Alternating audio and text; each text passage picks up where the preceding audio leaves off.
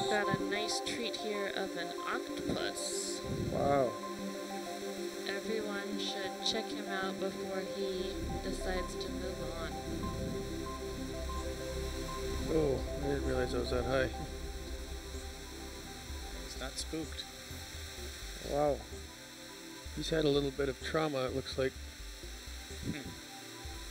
Yeah, some tentacles are cut off. Maybe a foot long or so. It's possible that this octopus is getting older. A lot of deep sea octopuses only live between 6 months and a year, so this could be a senescing octopus. When they get older, their skin can sometimes just start to disintegrate and fall apart. Okay. So they are prone to be eaten at this stage. Target in your sonar. Yeah, when they get really older, right they stop eating, they get slower.